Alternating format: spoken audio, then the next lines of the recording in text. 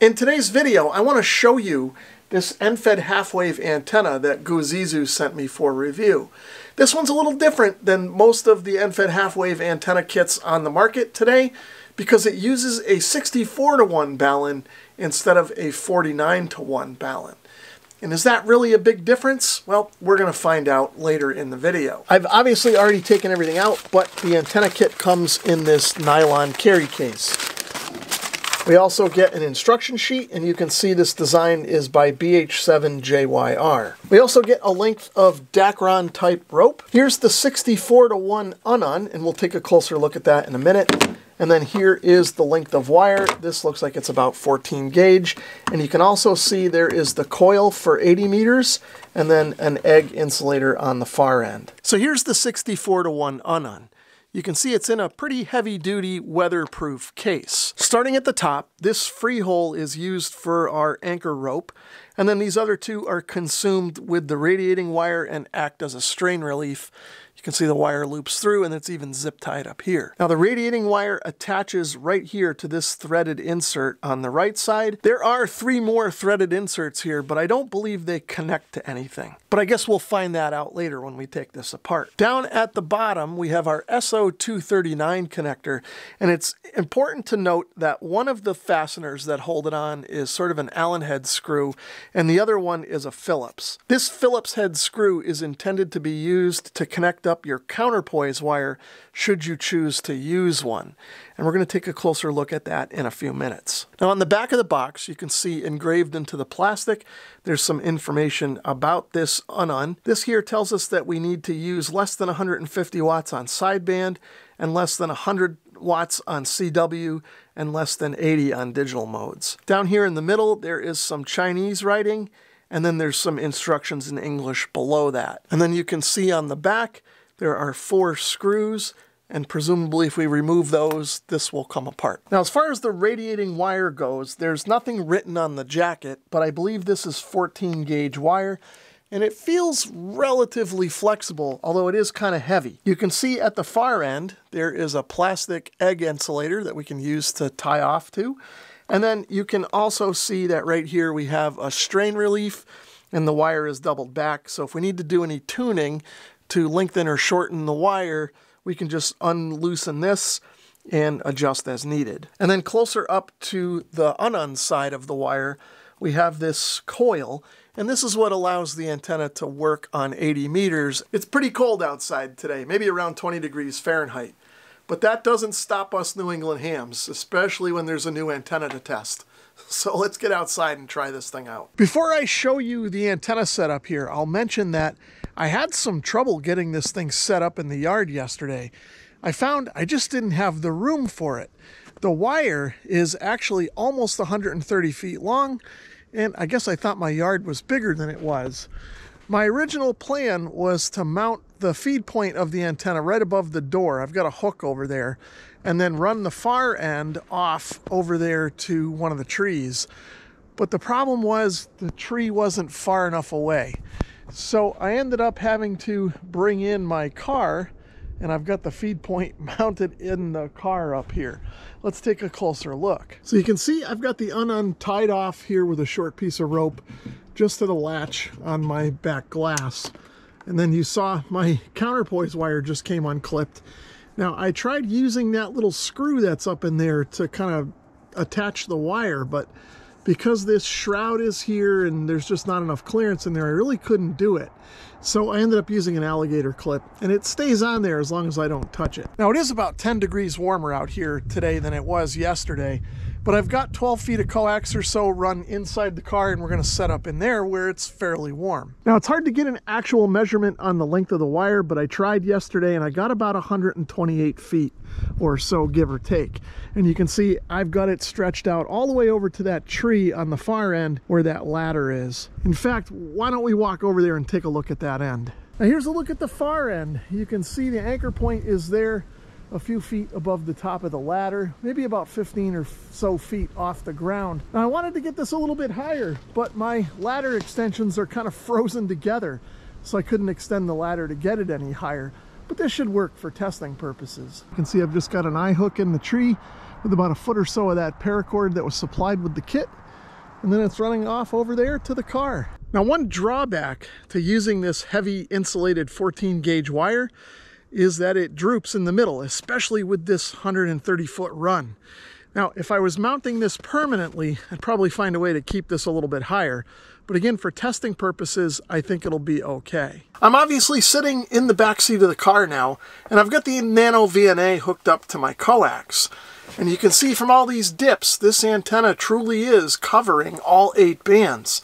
Let's take a closer look at some screenshots I grabbed. Starting off on 80 meters, you can see the SWR is 1.25 at 3.81 megahertz. On 40 meters, we're looking at 1.76 at 7.32 megahertz. In this screenshot, I'm showing a 1.67 SWR at 10.56 megahertz, which is a little bit above the 30-meter band, but I don't think the SWR was too much higher than that in the actual 30-meter ham band. So the antenna should be usable on 30, but you might want to touch it up with a tuner. On 20 meters, we're looking at 1.395 at 14.34 megahertz. So on 17 meters, we're looking at 1.248 at 17.5, which is a little bit below the ham band. Now, where the actual 17-meter ham band is, about 18.1, 18.2 megahertz or so, I think the SWR was still under 2, but I didn't grab a screenshot of that. On the 15-meter band, we're looking at a low SWR of 1.08 at the bottom of the band, around 21.090.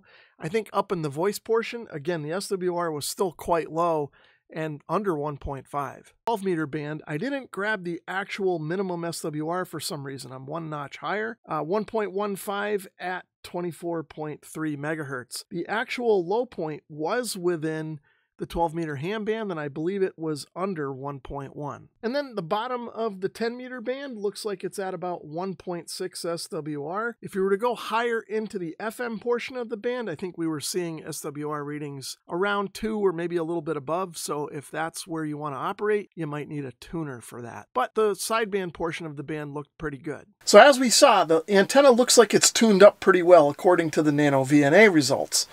But let's try it out in the real world. I've got my FT891 connected up, no tuner in line, and we're going to tune around on each band and see if we can make a few contacts. I've tuned around on 80 meters for a little while, and I haven't heard any signals. I don't know if that's because the antenna is so low we're not picking anything up, or if there's just nothing to listen to. Now, I have done a transmit test, and the SWR is low, just like the Nano VNA said it would be. I guess I'll just try and call CQ and see if anybody comes back to me, just so that we can make an 80-meter contact and really try this thing out. CQ, CQ, CQ. November 1, November Uniform Golf. November 1, November Uniform Golf. Calling CQ and standing by. Nobody's responding to my CQ either. I suppose if I were in a POTA park and had myself spotted, I'd probably get a contact or two, but it's going to be tough hearing something this morning, I guess. I guess we're going to have to try 80 meters later in the day. Let's switch over to 40 and see what we can hear over there. Parks in the air, W3NFG calling CQ Parks in the air. November 1, November Uniform Golf. November 1, November Uniform Golf. Good signal. I got you 10 over here in my park, US 5144. Okay, QSL. Well, hey, thanks for the activation today. You're ranging anywhere between a 5.7 and a 5.9 here into Connecticut. Copy the 5.9, 5.7 to 5.9 in Connecticut. Thanks for hunting today. 7.3. Okay, next, let's try 20 meters. I'm going to skip over 30 since I don't have a computer set up for any data modes, and I lost my CW ability years ago. November 1, November Uniform Golf.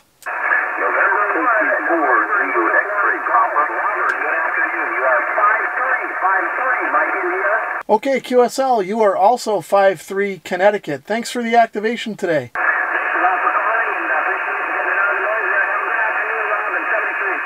Okay, 7.3, have fun out there. N1, NUG. I'm hearing plenty of signals over here on 17 meters, but I don't want to break in because these are all rag chews. So I think I'm going to skip that and go over to 15 meters for now.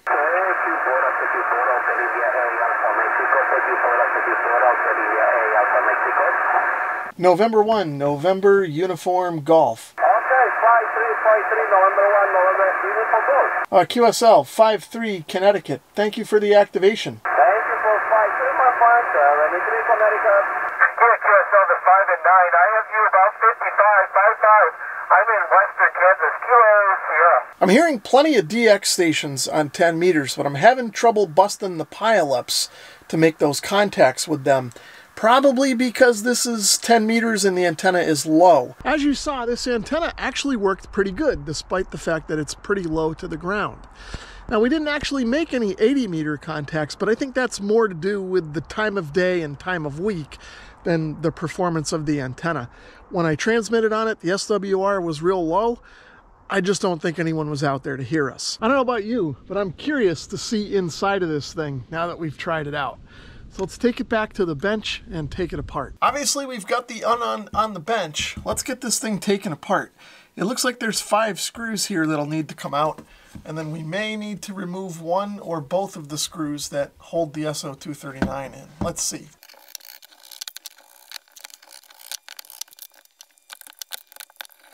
So I've got all the screws out. Let's see what's inside.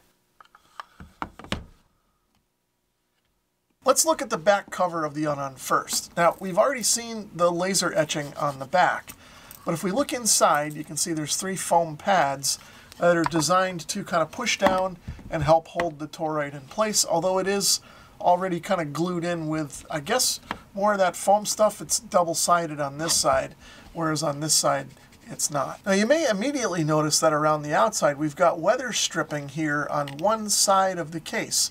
And that's because the other side is actually sort of a boss. You can kind of see it here if I hold it at this angle. And when this is flipped over, this boss pushes into the weather strip on this side and vice versa. This side over here is bossed and it pushes into the weather stripping here. I'm not exactly sure why they did it that way, other than maybe so they didn't have to have a full piece of weather stripping that could break and fail.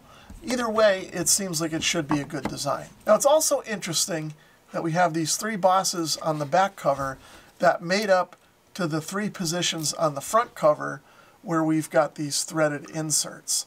Now that I've taken it apart, I've figured out that this threaded insert is for the screw that goes in and holds this thing together from the back. Looking at the business side of the Unon, I think we're dealing with a 2.4-inch diameter core, or what I guess we would normally call an FT240. I don't know what mix this is, though. It's not printed on here anywhere. We'll assume it's probably a 31 or a 43, which would be common for an antenna like this. As I mentioned earlier in the video, this is a 64-to-1 Unon as opposed to a 49-to-1 Unon. And really the only difference is that we have 2 extra turns. Another thing that's unique about this is that the windings on this side are all close together and these are spaced out. Normally on a 49-to-1 Unon, I usually see the windings all spaced roughly the same. Now you can pause the video and count these windings yourself if you want to, but if we count along the inside diameter of the toroid, there are 16 total, which is what you would use for a 64-to-1. If you had a 49-to-1, you'd use 14 windings. Up at the top left, you can see that the wire has a ring terminal on it, and this is connected up to that threaded insert where we connect up the actual antenna wire itself. So now if we spin this around and look at the SO239 connection, you can see there is a 100 picofarad capacitor here. This looks like a 5% tolerance cap, and it is labeled TDK, so that's a brand name, assuming that this isn't a counterfeit TDK. Hard to tell. But either way, you can see it bridges between sort of the center conductor and shield, and then you can see that this twisted pair is connected up to the body of the SO239, and this is where we would connect up our counterpoise wire. So overall, this seems like a pretty interesting design, and it looks like this case could be used for multiple configurations. Now that we're done looking at it, I'm going to put it back together so that we can put this antenna back in the air. Now this antenna may not be the best choice for your average POTA activation where you're going to go out and operate for an hour or 2. Just simply because it takes a lot of effort to put this thing up and you need so much space for it. Having said that, it might be a good field day antenna if you've got the room for it and a couple of friends to help you set it up. It also would probably work well if you're at a campground with a large enough site and you're going to be there for a while. Because this antenna has a heavy-duty weatherproof Unon and 14 gauge sort of heavy duty wire, I'd say that this is best suited for a permanent home station installation, provided you have the room for it. So if you're looking for an antenna that covers 80 through 10 meters and you've got the room for it, then this may be one that you want to consider. And if you do want to take a closer look, there will of course be a link in the video description. 7-3 for now, and thanks for watching.